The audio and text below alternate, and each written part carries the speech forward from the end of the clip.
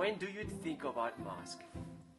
You're thinking like this. A mask is saving lives from coronavirus. Yeah, true. We should wear a mask. But what about this? What if the mask is going to kill you and me? Why? Let me explain. This is what I had when I was just starting to hike. When I was walking on the street, I saw a mask on the road. I felt nothing. I just passed it.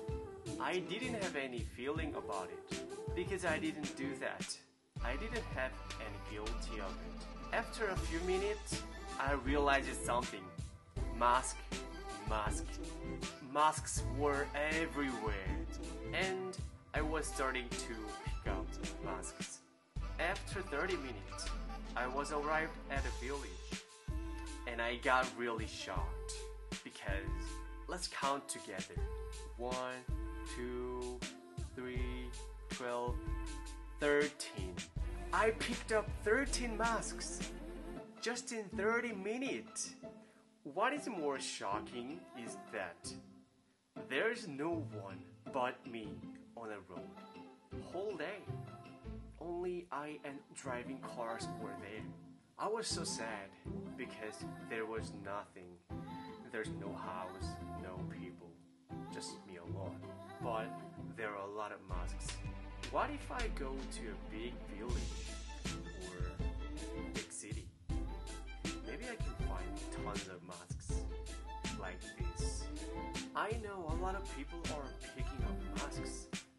Volunteers for the nature. I'm so appreciative of all of them. And you know what?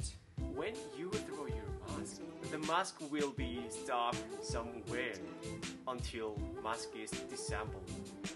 Already a lot of magazines are reporting this problem. But the most important thing is that we are not thinking that is the problem. We're only thinking this is the problem. So far, I explained about a mask. I'm not saying this is just only a problem. I know there are so many kinds of problems in the earth. Plastics, air pollution, ecosystem collapse, cutting down trees. I think we should take problems really seriously. And we should stop to ruin the earth right now before they come back to us and kill us. I'm doing this. What about you?